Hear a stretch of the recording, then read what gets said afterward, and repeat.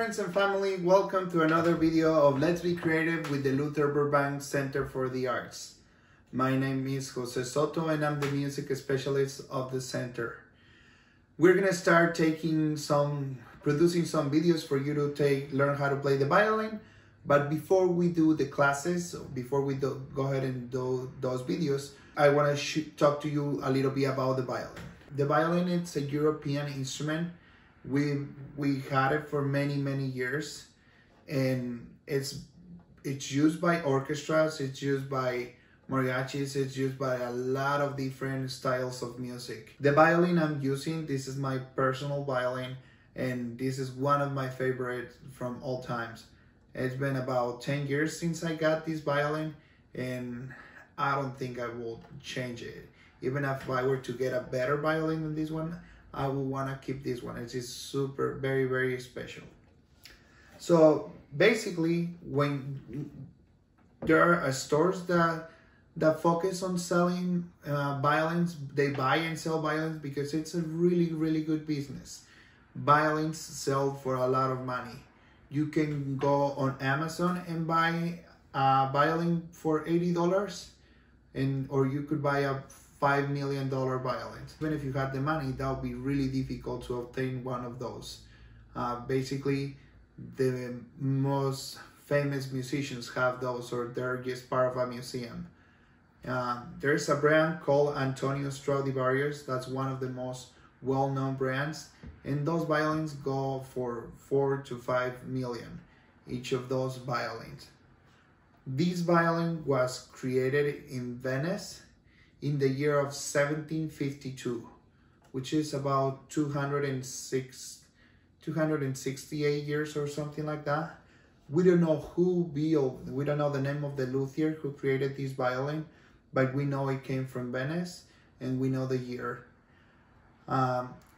It's a really well taken care violin. It has 2 cracks. You can hardly see them here, but they have them fixed.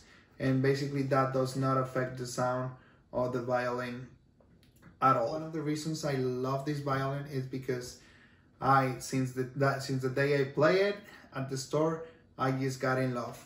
As soon as I put it on my shoulder, it was very comfortable, and that's a big part. The violin that you use, the instrument you use, has to be really comfortable when you grab it. This violin, it's in the thousands, you know. It's not a cheap violin. It's not the most expensive violin, but I just love the sound. The way I would buy a violin when I was younger, I will care about the price a lot. Every time I went to the store, I will ask, could you tell me the price of that violin? Could you tell me the price of that violin? And I basically stopped doing that, and one day I said, could I just play a few violins? Don't talk to me about the price, and I'm gonna choose one. And that's basically what I do now. I go to the store, I try a lot of violins, and at the end I ask for the price, because a lot of people tend to go for the price instead of the sound. You know, they say, oh, this violin is more expensive, so it sounds better. I don't think it's that way. It has to connect with you. It has to resonate with you. Of course, if you compare a violin with, you know, an $80 violin with a $1,000 violin, there's gonna have to be some difference there. But even then, you might like the other one way better. I know my students, they don't use the most expensive instruments, but I love playing with their instruments. We make sure we got them really high quality instruments, and even though we're on a budget, those instruments are really special. They have a beautiful sound. The new violins are becoming better and better. Even though those violins are coming better and better nowadays, the older a violin is and the history it has, that's also part of the price. You know, a lot of people invest on instruments just because they have a lot of history, and because it's like having gold. They could go anytime and they could sell it, and people will pay a lot of money for this instrument. But that's about buying a violin and about the price. Let me talk to you about the way they build a violin. Basically, it's made out of pieces. This is one piece of wood, the neck with the back box right here. These are another little pieces of wood. The top is this, and this is the back of the violin. That's another piece of wood. So it's made out of pieces, and then they put them together. We have the top, the back, here the size, and we have the fingerboard, which is it's made out of ebony. It's like a hotter wood. It's not even wood. It's more like a bone wood. I guess if it was wood, it will be really easy to crack, knowing how many times we put our fingers on the violin. Then we have the bottom here, which is holding all the tension between the pegs and the tailpiece. This is called the tailpiece, where basically it's where we connect the string with the peg.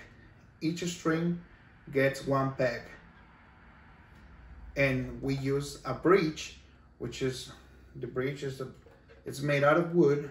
It basically looks like a bridge, and that raises the string a little more. And so that's what prevents the strings from touching the fingerboard. And each string has a name. This one it's E, then we have A, D, and G. The way we tune the violin is by moving the pegs here. And then we have these little devices which are called fine tuners. So we can make really small changes on the intonation of our strings. So we can make it higher, we can make it lower. There. This is called chin rest. Basically, when we put our violin on our shoulder, this helps. It's some kind of support for us to rest our chin with our part of our cheek. When they first built the violin, they didn't have a chin rest. I don't think today you will see a lot of violins without the chin rest. Basically, almost every single violin uses it. These are called F holes, and basically that's where the sound comes out of the violin. A lot of the luthiers make the F holes a little bit different. You know, that's like their signature. That's a way of saying, oh, this is my way of doing a different violin. Most of the measurements have to stay the same for violins. You won't see like really big violins or very short violins. They come on sizes. We have a 1/4, then a half, 3/4, and a full size, which is a 4/4. This is a full size violin, and basically if you're talking on a full size, you can get them a little bit smaller or a tiny bit bigger, but not very much. So something that not a lot of people know, it's about the sound post. And the sound post is a little piece of wood that goes inside the violin, and it's sitting right behind the bridge. And what that does is connecting the bottom part of the violin with the top. So the sound it's moving from the bottom to the top. And without that sound post, the violin doesn't sound the same. People pay up to $100, $200 to move the sound post, and people go very far to different places looking for people who move the sound post. It's like the special touch of the violin, and they can basically make it that if they move it, these two strings will sound more, or the top strings, if you want them to sound more, there's a way they can adjust that. The best way to do it is where a violin sounds all equal. Different people like different sounds. So just know that that's one of the most important parts of the violin. It's inside the violin, it's a tiny bit, but that's the heart. That's the brain. Without that little piece of wood, the violin doesn't sound the same. Basically, that's about it, about the violin.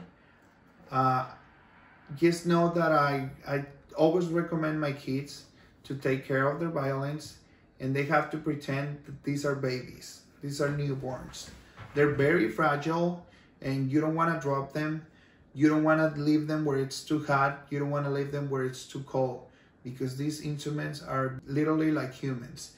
They breathe, and if you put them in a hot place, the intonation will change. If you put them in a cold place, the intonation will change. They can totally damage. I used to play a lot of gigs outside, and one of my violins basically one day exploded. It broke from here, and it was because it was too hot, and all that tension that creates. This is wood, and remember, these are pieces of wood that at some point they were and put together. So you have to take care of the violin. You have to take care of the violin. Remember, this is my little brother, my little sister. I'm taking care of them. I hope you had fun with the violin. We will start our classes very soon. I just want you to know that the violin has a special, history, just like any other instrument. This is one of my favorites. I hope you enjoy knowing a few things about the violin. Thank you.